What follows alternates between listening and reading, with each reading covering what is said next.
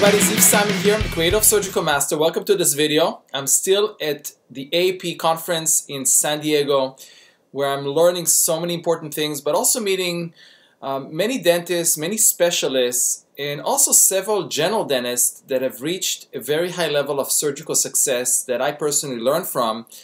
And in this video, I'm going to show you my interview with Dr. Isaac Tawil from Brooklyn, New York. He's an amazing general dentist that I look up to in terms of his achievements, his teachings. We had a great conversation talking about dentin grafting, the advantages, the patient's perception, and we also talked about a very important concept that I'd like you to pay attention to that is called osseodensification, not osseointegration, densification, which is a new way and a better way to prepare implant sites and improve the bone quality as you're preparing your osteotomy. And this is something that I'm personally going to look into and implement in the very near future. So osseodensification. Dr. Isaac Tawil is not only a gifted clinician running a successful practice in Brooklyn, but he also teaches all over the world, and he's a really living proof that general dentists can perform surgery at a very, very high level. So if you are watching this and you are a general dentist, don't use the fact that you're not a surgical specialist as an excuse not to get into surgery because you don't have the formal training. You can acquire the knowledge. It's readily available. You have to have the desire to learn, like Dr. Isaac Tawil and other doctors, I call them super dentists, that acquired knowledge and skills even without the formal designation of a specialist. They are performing at a super high level, at the cutting edge, and are innovators, and I personally learn a lot from them. So GPs like Dr. Isaac Tawil can inspire you to do the same. Definitely check out his work and his teachings. He's a general dentist and a top surgeon. Enjoy my conversation with Dr. Isaac Tawil.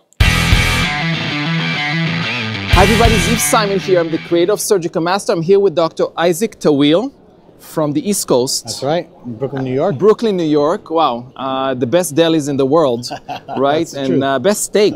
That is true. Best steak. Remind me the name of the steak place. Oh God. Next to the bridge. Next to the bridge. Downtown, next to the bridge. We'll think of that. So Isaac, you're a general dentist. That is correct. Yes. We've known each other actually online and communicated. It's actually the first time we're meeting. We're here at the AAP in San Diego, California. And Isaac, you know, there's so many lectures and good speakers, really the best of the world here. If you had to pick maybe one topic or one speaker that really is making a big difference nowadays in implant surgery or in surgery in general, what would that be? Without a doubt, I've been following his work for many, many, many years, but Ziv Mazor has been an inspiration.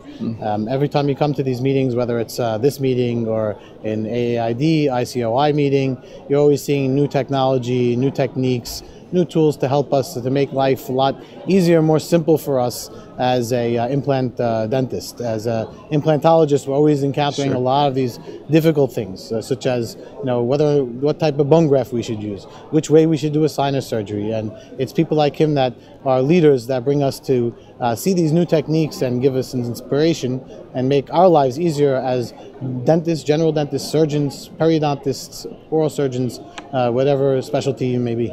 Yeah, and we need inspiration because you know, if we don't have inspiration, we have a lot of perspiration. So that is the truth. So we need that. What of his techniques or the techniques that he's lecturing about are you using in your own practice, and why? Well, two specifically that I would really focus on. One would be the Cometa Bio dentin grinder.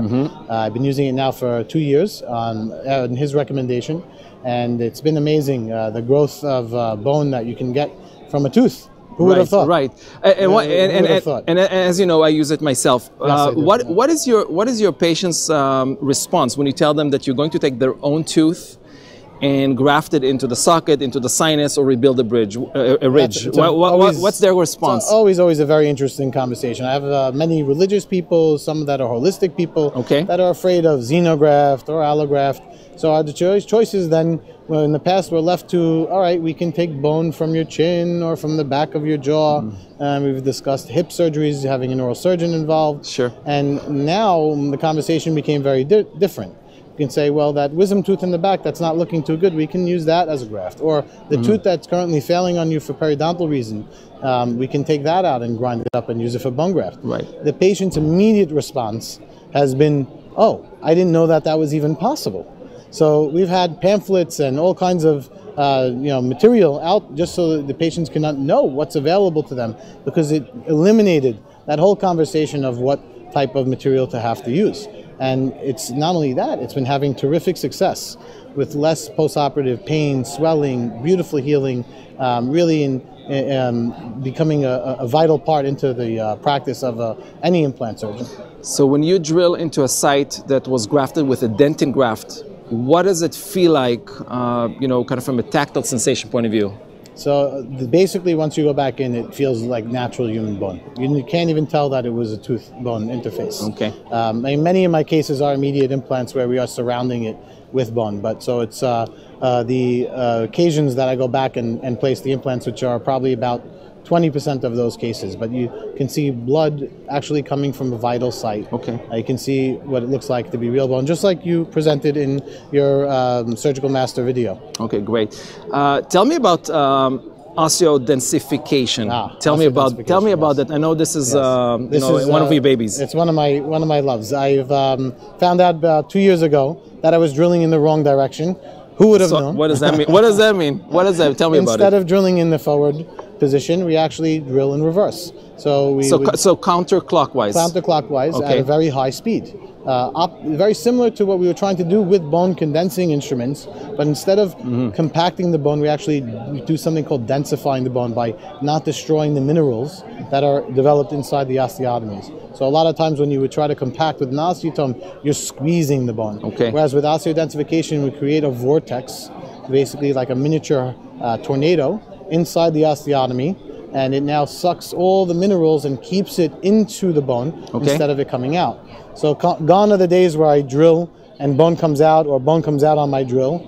And here are the days where I drill in reverse, the bone expands, it densifies. It's amazing. We get higher stability, higher ISQs, which is very important in terms of whether or not we should be doing early loading protocols.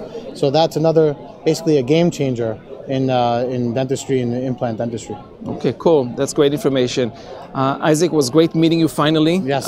Thank you so much for the information, and we'll talk a little bit more. We'll be in touch. Thank you. Okay. Enjoy the meeting, okay? Thank you. You too. This is Simon from Surgical Master here with Isaac Tawil. I'll see you next time.